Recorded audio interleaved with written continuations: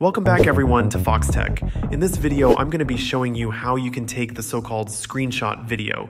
You might be referring to the regular screen recording, or perhaps you want to create some kind of video where you arrange screenshots into one clip.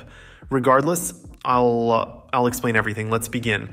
Let's start with screen recording. First, we need to make sure the screen recording option is easily accessible in the control center.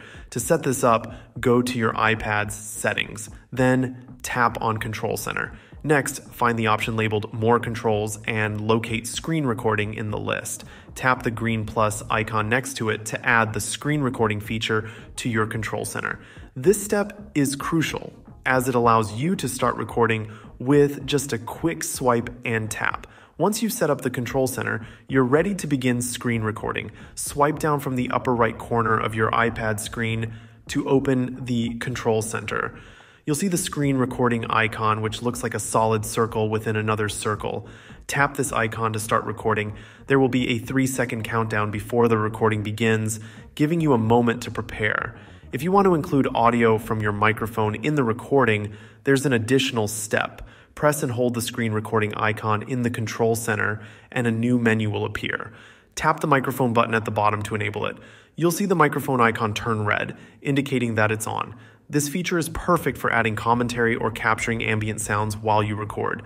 When the recording is active, a red indicator will appear at the top of your screen. This visual cue confirms that you're capturing everything on your screen. The screen recording function on the iPad is designed to be very straightforward, capturing your screen at a standard resolution and frame rate without needing any extra configurations. For those who want more control over their recordings or wish to remove the red indicator, there's an alternative method. You can connect your iPad to your Mac using a cable.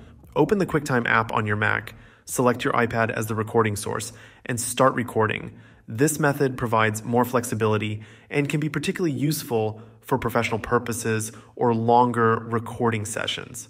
Now, if you're interested in creating a video from a series of screenshots, the process is also straightforward. First, make sure you have all your screenshots ready. If you haven't captured them yet, take the screenshots you need to create your video.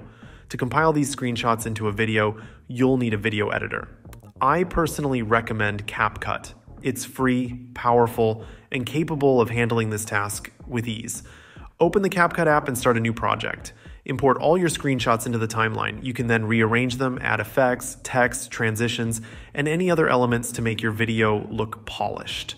Once you're satisfied with your edits, export the video, and you're done. That's all for today's video on how to take screenshot videos on your iPad.